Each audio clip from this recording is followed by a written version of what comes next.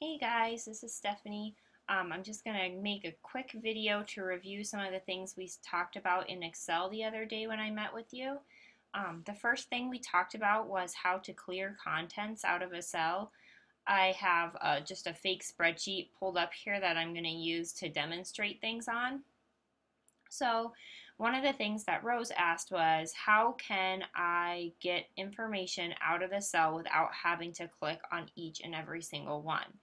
And how you do that is by taking your mouse and clicking and then just highlight by dragging on it how many cells you want.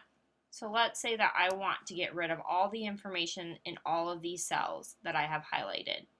What I'll do is right click. If you have a mouse, you can right click. If you have your laptop, remember it's that bunny ears two-fingered click, and that will bring up this extra menu. So that is done with the right click or the bunny ear click on your Mac. And then what you can do is just say clear contents. That is going to take all of the information out of that cell. And if you noticed, when you're doing things with calculations, it also made it so that the calculations are no longer in there. So it took those numbers out of there. So that's something that you may need to be careful of in the future, but for our purposes, that's exactly what I wanted to do. If you took too many and didn't mean to do that, you can always go up to this back button, click undo, and all of the information will appear again.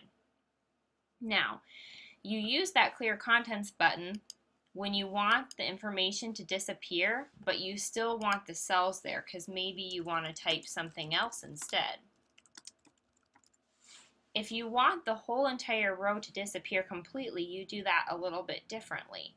To do that, you hold down and make sure your cursor is actually in the number, not this first cell. You want to highlight the whole row.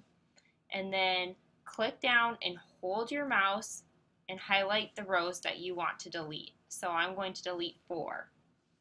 And again, we're going to use the right click on our mouse or the bunny ears on your trackpad. And you're going to want to make sure your mouse is over here in the column. You don't want it to be in the actual cell. You want it to be on these numbers. So right click and choose delete. Now you can see that that entire section was deleted. There are no more rows.